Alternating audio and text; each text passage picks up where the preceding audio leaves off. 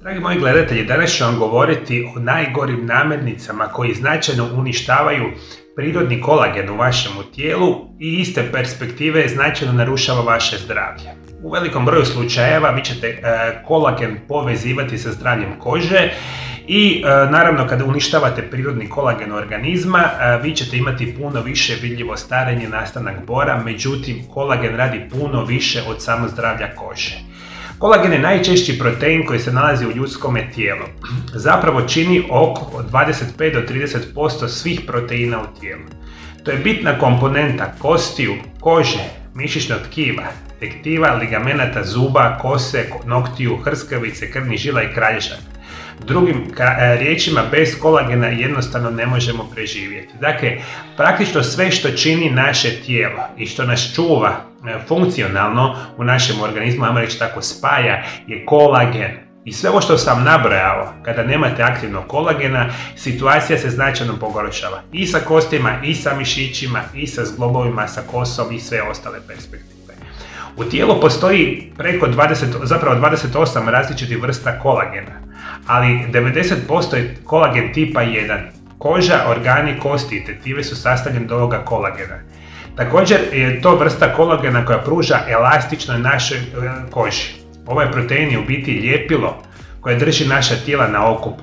A kada postoji nedostatak u proizvodnji kolagena, što se događa recimo kada starimo ili jedemo jako loše namirnice, vrlo je lako vidjeti nus pojave manjka kolagena. A nama kolagen itekako treba. I što je još naravno interesantnije, naravno što smo stariji, proizvodnja kolagena u našem organizmu sve više pada i ukoliko želimo očuvati naše zdravlje i naše zapravo bitne funkcije naših organa, nama kolagen itekako treba. Isto tako možemo reći da je jako bitan dio našeg imunološkog sustava, čak se nalazi u probavi, izvanredno je bitan za kontrolu tjelesne težine, štiti funkciju srca, poboljšava funkciju jetre, detoksicira tijelo, čak ublažava anksioznost, uravnotežuje razinu hormona, usporava procese starenja, dakle puno toga nam radi kolagen. Ja mislim da veliki broj vas za to nikada nije ni znao. Međutim, vi ćete najčešće povezivati kolagen sa vidljivim znakovima starenja. Što vas vidljivo stari i uništava kolagen? Prvo vam je šećer. Sve na bazi šećera što možete zamisliti, posebno na bazi prerađenog dodanog šećera, kompletno uništava kolagen vašeg organizma. Iz te perspektive morate iz svakodnevne prehrane izbaciti kolače, kekse, čokolade, slatke namaze, džemove, slatke umake, sokovi, energetska pića, ledeni čajevi, voćni jogurti, kroasane, vafli, peciva, pahuljice za doručak, sladoledi, bomboni, kave za van, zaslađivači za kavu, nadjevi za kolače i slastice, sirupi iz dućana, gotova tijesta za kolače, peciva, mafini, gume za žvakanje, šećer je u svemu i puno više nego što sam ovdje sada nabrao. Dakle, ukoliko redovito konzumirate šećer iz svih mogućih perspektiva, kolagen prema dolje. I ne samo kolagen, nego kompletno uništavate vaše zdravlje, a danas specijalno govorimo o kolagenu. Druga perspektiva biti će proizvodi od bijeloga brašna. Bijeli kruh, pizza, brza hrana, pogačke, većina pekarskih proizvoda, bijela tjestenina, bijela riža, kroasane, pite i slična vrsta perspektiva. Sve što u sebi znate da ima na bazi bijeloga brašna, isto tako bijele riže, bijele tjestenine, uništava, smanjiva kolagen u organizmu, a to itekako želite izbjegavati. Dobro, moji dragi gledatelji, dalje što vam želim reći, apsolutno morate izbaciti grickalice kao što su čips, krekeri, štapići, tortilje, svoje svakodnevne prehrane. Ono što definitivno uništava, kolagen vašeg organizma, biti će nezdrave masnoće. Nezdrave masnoće se isto tako nalaze u svemu, specijalno u nezdravim uljima kao što su suncokretovo ulje, repičino ulje, ulje recimo od šafranike. Ista kategorija nezdravih masnoća spadaju majoneze, margarini, maslaci, vrhnja za kuhanje, razne vrste umaka, dakle to morate kompletno izbaciti. Praktično većina ili skoro svi konzervirani proizvodi koji nađete u dućanu i koji su duboko zamrznuti apsolutno imaju veliku šansu pogoršavanja vašega kolagena. Alkohol moramo izbaciti iz svakodnevne prehrane i isto tako morate voditi računa da jako malo konzumirate meso, mesne prerađevine. Kada mi konzumirali organski proizvedeno meso, tu ne bi bio problem, međutim ovo meso i mesne prerađevine koje mi danas jedemo su izuzetno loše za organizam, specijalno za funkcioniranje kolagena.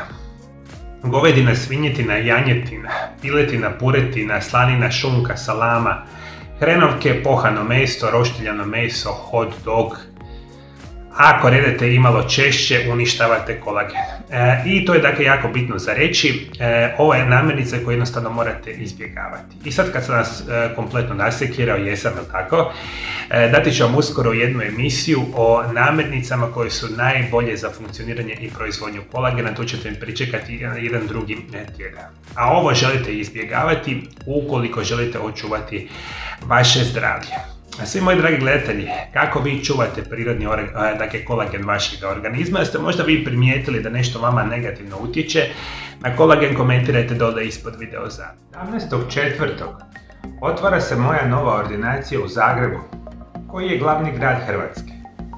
Od ovog trenutka možete osigurati svoje termine liječenja ako nazovete brojeve telefona koje vidite na ekranu.